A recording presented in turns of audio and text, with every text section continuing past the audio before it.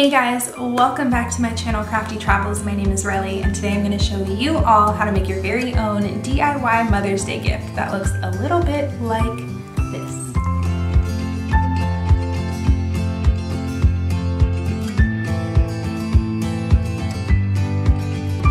Now, I created that masterpiece starting with this floating photo frame from Michaels.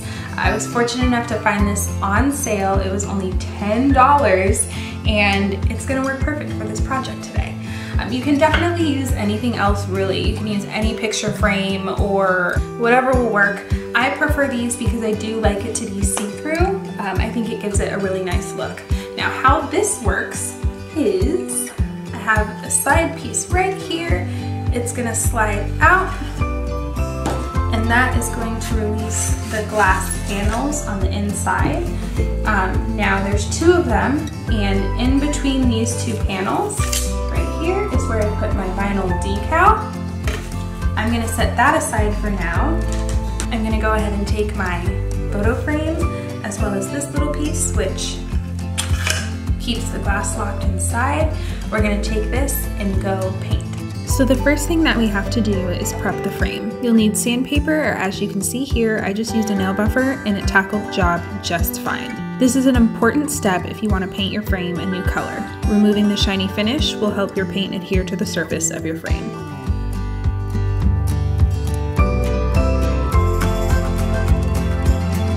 Next, we'll move on to paint. Here I have a standard Any Surface Spray Paint by Krylon. It's paint and primer in matte black. When you first open your spray can, ensure you shake it up for at least a minute before your first use, and then periodically throughout your project. When you start painting, keep it to short bursts and maintain movement to create thin, even strokes. Remember, you can always add more paint, but you can't take it away, and trust me, there isn't much worse than dripping spray paint on your project. With the first side done, give it at least 30 minutes to dry. Before you flip it, make sure it's dry to the touch, then you continue with the other side.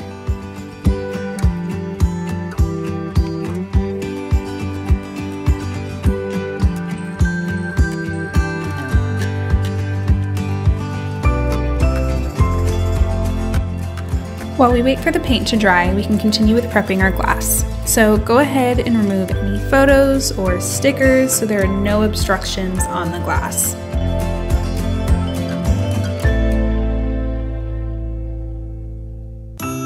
If the adhesive is being stubborn, you can always use glass cleaner. Let it soak for a moment and then wipe it off, and that should do the trick.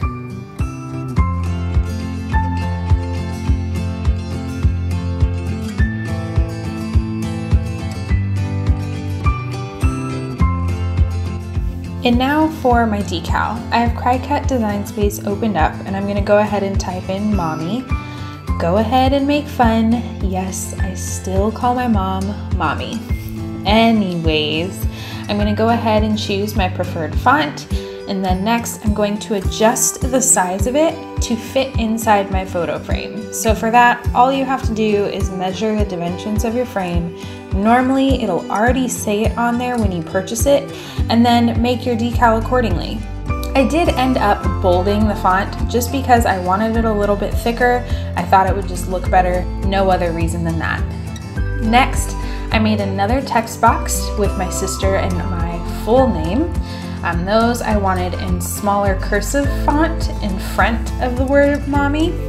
I thought it would look really nice. Yes, with cursive, you have to attach the lettering, so I had to select it, click Ungroup to make each letter its own field, then drag and drop so it looked like perfect cursive handwriting, nice and fluid.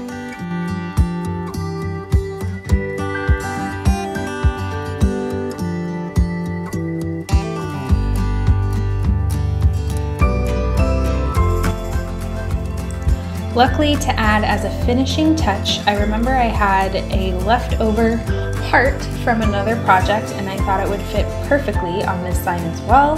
So I went ahead and added it to my decal in between mine and my sister's name. Here, I did change the color of Mommy, and the only reason I really did that was to kind of get the full effect of what my decal would look like when it was on the frame. So I wanted to make Mommy a lighter color than the names. The reason why I didn't choose white is because I honestly just don't like looking at white with the white background of Cricut Design Space. After that, my decal was all ready to go, so I went ahead and sent it to my Cricut machine. Next thing I needed to do was get my mats ready. So I had a nice scrap of black left over that just happened to be the perfect size for mine and my sister's name to be cut out on. I attached that to my mat and then it was ready to go. Next, I prepared my mat for my white vinyl, and that was for the Mommy decal. Stuck it on and it was ready to send to my machine. Your next step is to load your mats into your Cricut machine, and then just sit back, relax, and let it do its work.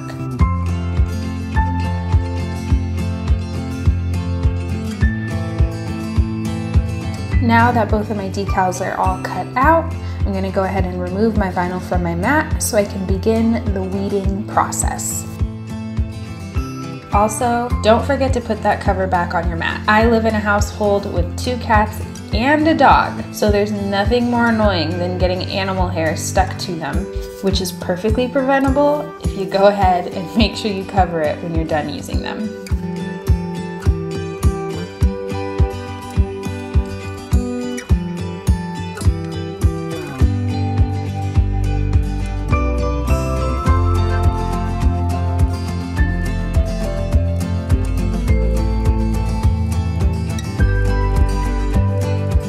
Once you've finished weeding, it's now time to put your decal onto your transfer tape or transfer paper, whichever you prefer to use, so that way it's all ready to get put onto your project.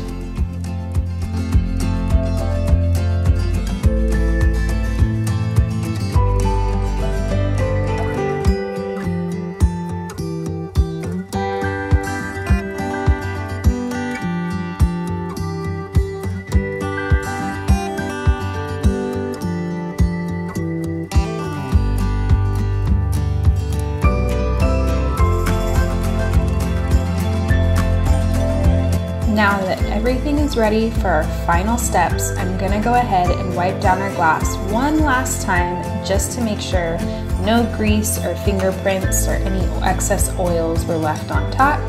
And again, I just do that because it's going to help your decal adhere to your glass that much better. Now I'm gonna go ahead and put on the Mommy decal. I'm utilizing that one first because I want Nadia and Gabriella to be in front of it. So now go ahead and center it, and then once you're happy with it, slowly brush out the whole surface of the decal so there's no air pockets. And then you can go ahead, pull up your transfer tape, and your decal should be all good to go.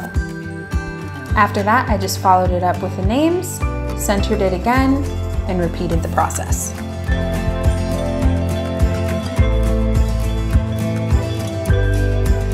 And there you go.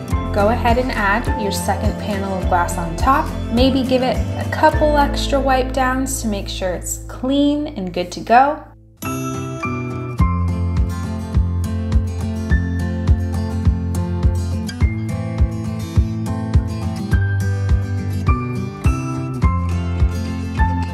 Then you can go ahead and slide your glass back into the frame.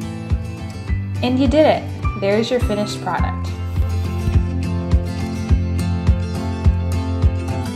Alrighty guys, so here is the final product. I absolutely love how this turned out, and I'm sure that all moms out there will love it too. If you liked this project or just enjoyed watching this video, please give me a thumbs up and subscribe below. I'd also love to see if you guys use this idea to make your own DIY project. So follow me on Instagram and tag me in your photo so I can see how this worked out for you.